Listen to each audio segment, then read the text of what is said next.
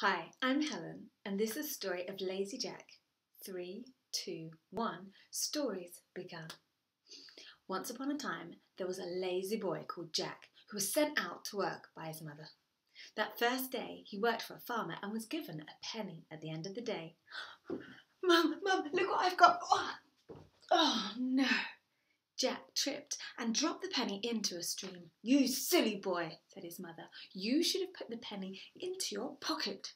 The next day, Jack went out to work for a dairy farmer, and at the end of the day he was given a jug of milk. So he put it carefully into his pocket, but by the time he walked home, the milk had spilt all down his trousers. You silly boy, said his mother. You should have put it carefully on top of your head. So on the third day, Jack went out to work for a miller, and the miller gave him a lovely soft cream cheese for his trouble. So at the end of the day, Jack carefully put the cheese on his head and walked home. But it was a hot evening, and by the time he arrived home, the cheese had melted and matted into his hair and was dripping down his face. You silly boy, said his mother. You should have carried it very carefully in your hands. So, on the fourth day, Jack went out to work for a baker, and the baker gave him a tomcat for his trouble. So Jack took the wriggling, scratching, hissing cat and tried to carefully carry it in his hands, but the cat jumped off and ran away. Oh, you silly boy, you should have taken a piece of string, tied it around the cat's neck and carefully led it home behind you.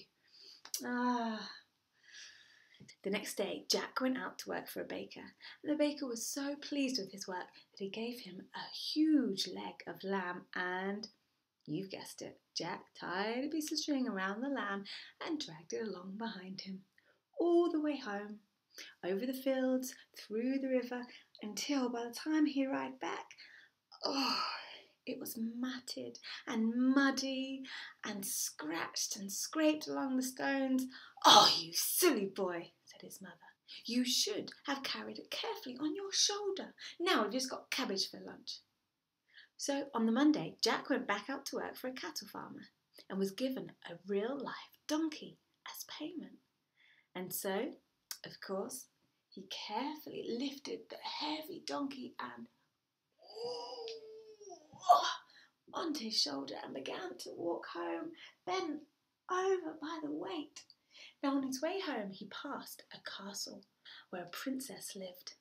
She couldn't hear or speak, and she had never smiled, but as she saw Jack walk past with his donkey, the hooves of the donkey were scrabbling in mid-air, clipping Jack about the ear, and the princess looked down. First she began to chuckle, and then she laughed so hard that tears dripped from her eyes. I want to get to know that man, she thought, and she did. And a few years later, the princess and Jack married. Jack's mother came to live with them and never had to worry about money ever again, but she always kept a close eye on Jack.